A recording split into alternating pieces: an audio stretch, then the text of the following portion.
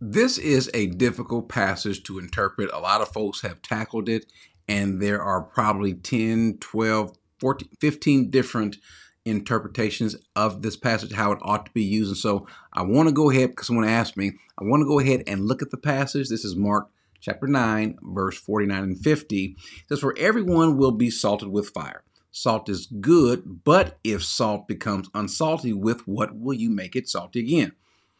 That might seem okay, pretty easy to follow, but then it says, "Have salt in yourselves and be at peace with one another."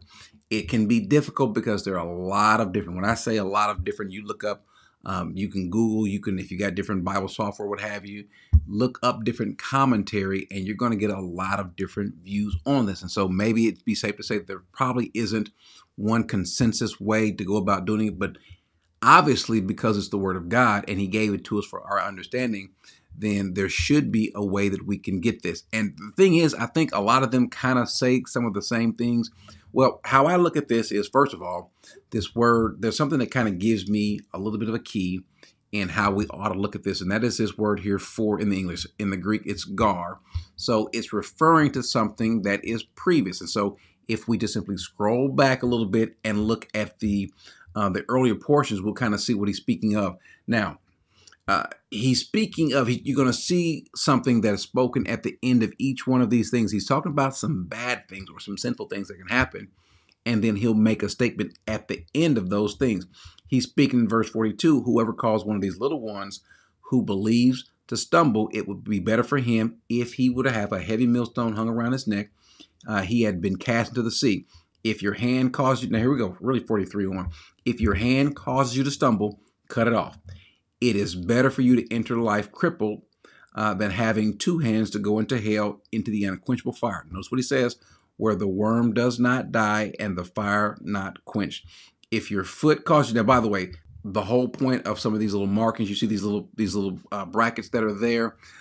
These are stating that they weren't found in the earliest of manuscripts, and so we may not want to read into it, which is why we started in 42. But you'll notice something that's being stated here. Into this unquenchable hell.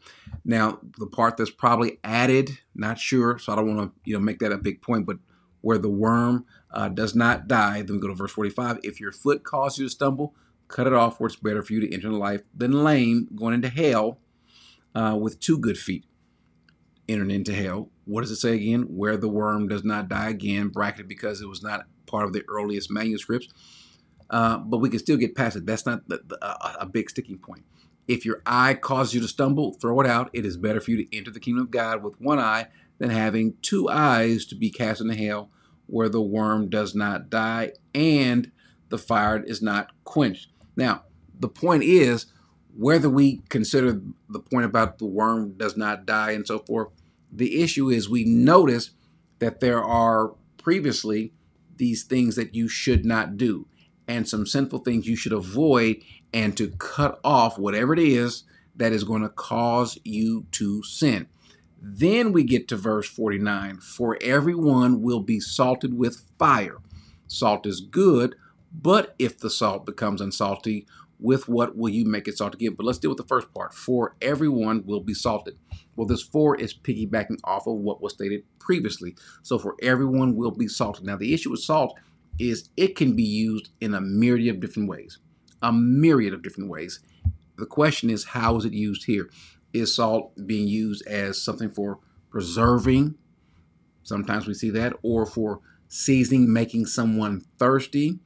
Is it salt that's being used as something that kind of is kind of embodying trials? Is that what it is? Let's continue reading. Verse 50, "Salt is good, but if the salt becomes unsalty, with what will you make it salty again?" So maybe salt has this, because again, we're talking about a culture that we're not privy to.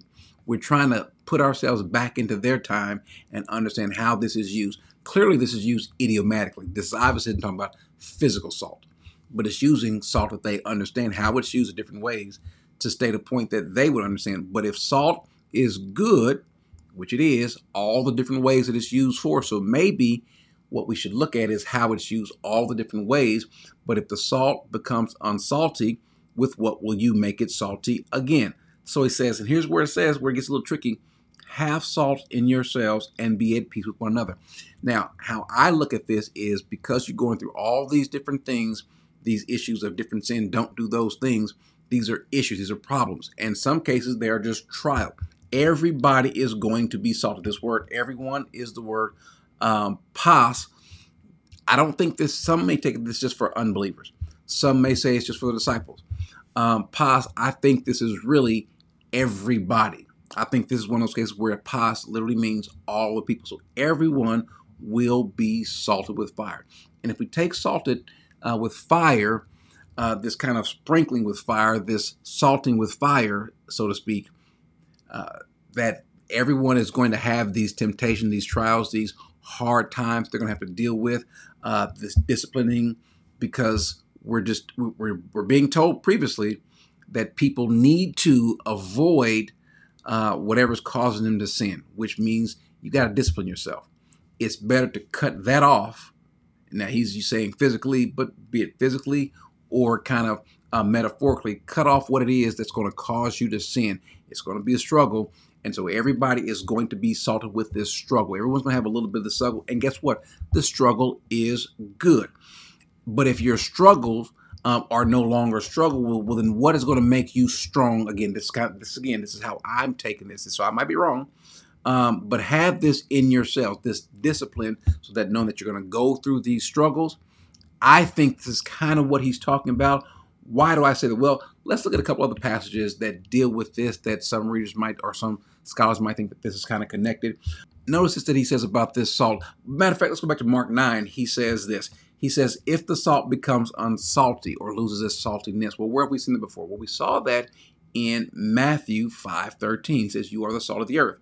But if salt has become tasteless, how can it be made salty again? Well, is it the seasoning that causes someone thirsty? Well, we are the people. Our testimony is what we offer to people.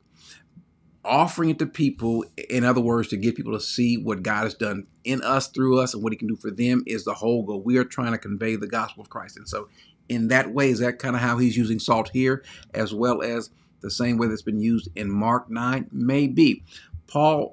James makes a statement in James 1. We all know this passage says, count it all joy, or brethren, consider it all joy when you encounter various trials, knowing that the testing of your faith produces endurance, and let endurance have its perfect result, so that you may be perfect and complete, lacking nothing. We're constantly told throughout the scriptures that we need to be able to deal with these trials.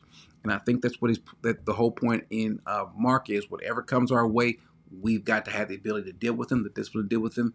Everyone is going to have some salt in their life, and it's good. And this saltiness kind of builds us up. So going back to Mark 9, he says everyone will be salted, which is true. If my understanding is this has to do with tribulations, trials, the ability to discipline yourself and so forth, perseverance in that, well, everyone is salted that way. Everyone in life, if you live long enough, will have that. Matter of fact, even if you don't live long enough, there is your fire that you're being salted with. Salt is good. These trials, these issues are good. And so I think, this is just me. Again, this is a hard one. When you look at this passage, there are a lot of different commentaries on this. And so I wouldn't just come out dogmatically and say that this person is completely wrong. There have been some things that I saw that, like, yeah, I don't see that.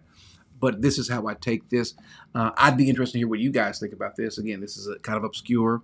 It's only mentioned one time in the Gospels, here in Mark 9:49. It's not a textual variant. It's not that it doesn't belong. It clearly belongs. It's just, how do we take this? And so this is how I take it. But I'd be interested to hear what you think.